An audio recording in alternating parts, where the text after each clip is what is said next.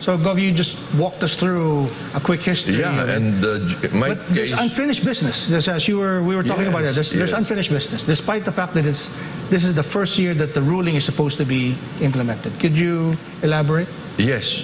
So in the implementation now of the Supreme Court decision, the national government under President Duterte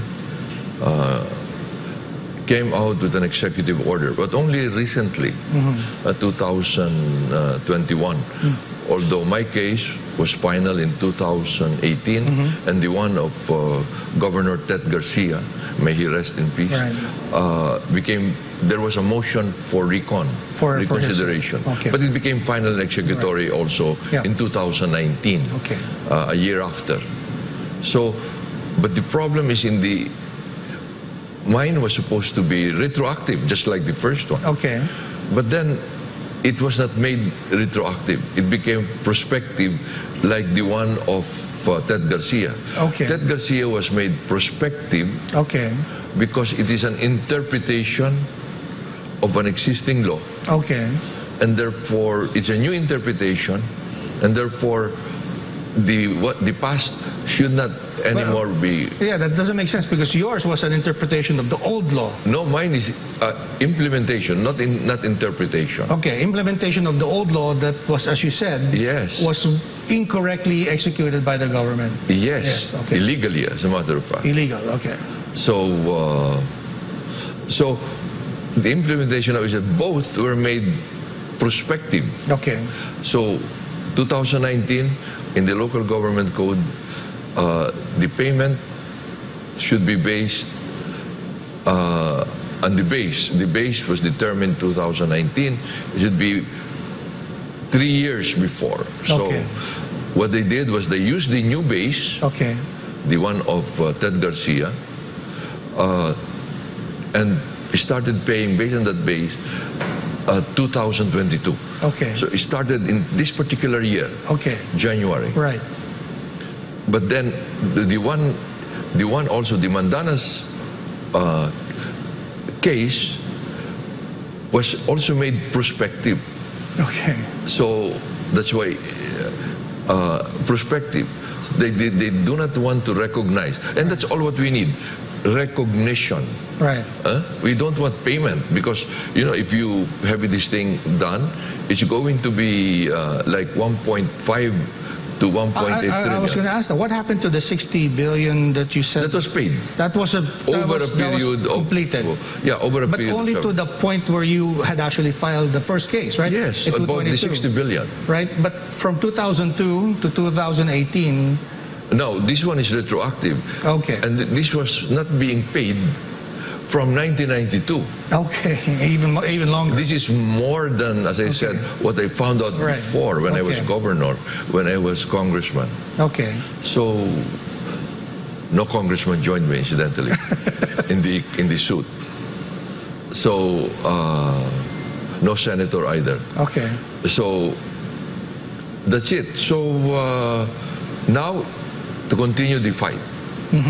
And that's the administration. The whole idea why we are fighting, that's to be explained. Why is it important? It's because it is important that we effectively and efficiently deliver basic services and fast, mabilis. But kasi if it is done by an upper authority, they're so far from the people.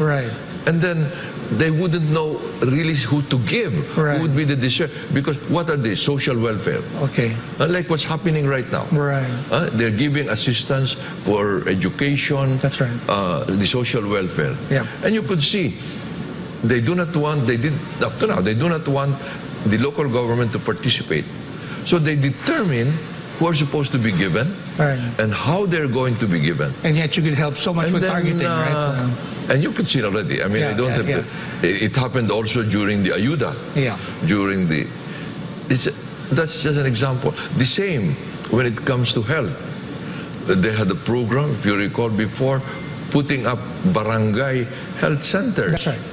8 billion, but they couldn't implement it because they do not know where, they don't know how to handle the how to do it, the local permits, etc. The operations on the ground. In agriculture, which is very important. They've been doing it, so you've seen the problem of giving fertilizer to Metro Manila. Right. And yet there's no farming in Metro Manila. Irrigation and even shallow tube wells. I mean, and of course you have to consider we have different climates, different soil, different water supply. Right. So that is the wisdom of the principle of subsidiarity. And therefore, if we don't follow it, the expression of this is giving local autonomy. Then we become ineffective. Ayan, magulo. People who should be given assistance are not being given assistance, while those who are not deserving, they get it. So you could see why we have been fighting. I can sense your frustration, Governor. But tell us on the I've been fighting with this since I became governor, so 25 years already. Tell us on the dream. What is the dream? What is actually to attend to the needs of our people. But for us specifically, on those services, basic services, which have already been devolved by law, decentralized, like I said, social welfare, agriculture, education.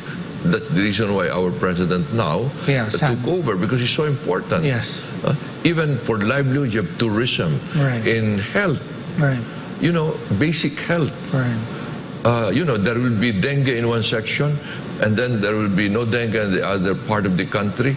But then the local government will just... Everyone, and then, you know what I mean? That there are functions that could be, even tourism, even transportation, communication. Now it's very important in the law that we could have our own telecommunication network. In provinces and cities. So why should this be done? So that we would be able to include everybody. And so that our development would really be bottoms up. So we'll be able, more people will be employed. So here you could see, when it comes to roads and bridges, the amount that's being spent on the urban areas, causing traffic, causing a breakdown in delivery of basic services, social welfare, health, education. So the other local governments outside are forgotten. So that's the reason why we have been fighting what we have been fighting for. You were saying that there are things that have to be done to see the full implementation. You were saying that there was some executive order that you mentioned? Yes, Executive 138, they came out. But just in fairness to President Rodrigo Roa Duterte, talking with him, he agrees that this has to be implemented. He was mayor. Well, he understands. He understands it.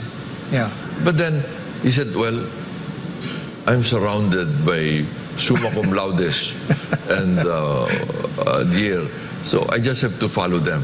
What about the Marcos government? What's on their plate? Well, now the Marcos government, they've been asking my help to have them solve it. So that's why I spent... What should they do? What should they do is just implement the local government, the Supreme Court decision. Follow the law. It's very simple. And it will even big advantage. All we need is to recognize it. And then the amount that is retroactive, we could give it, well, I mentioned this even during the time of President Duterte, give it over 30 years. The one of Gloria Macapagal Arroyo, 7 years. But this one is big, so 30 years. The increase, because of both the Mandanas and Garcia petitions, this year, the local government share increased by 278 billion. Wow. If it is recognized, the retroactive, and distributed, it will be an increase of only around 50 billion. Oh, okay. So that's what is important, it should be recognized. Why? Right. Also coming from President Duterte. Okay. Well, you can borrow, umutang kayo. Okay. Because if we borrow, okay, that's domestic borrowing. Okay. Because you have that receivable already. Affect our risk ratio. Yeah. Okay. And then it would even help reduce inflation. How? Okay. Because our banking system is so liquid. Right. We borrowed a lot of foreign exchange during the pandemic. So, of course, they are awash with pesos because all those foreign exchange will have to we have to print pesos against it. Wow. Okay. But then our production has been low. All right. So, of course, our prices will go up. You're not using all that cash, yeah. Yes. Okay. So, and then we will be able to give more jobs.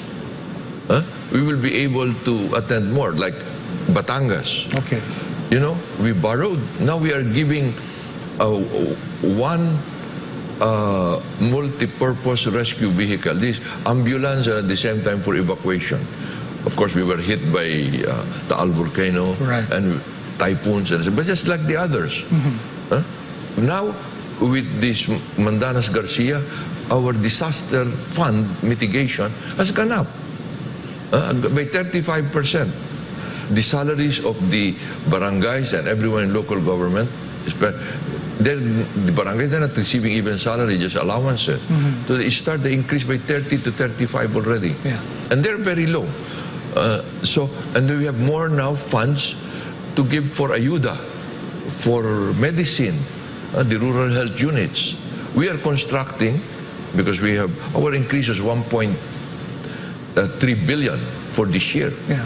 So we have now scholarships, educational assistance, 300 million. Wow. And our, the social welfare, 500 million. In addition to capital expenditure, because we borrow. And that is the importance of borrowing. Right. Because we need all these capital investments right now.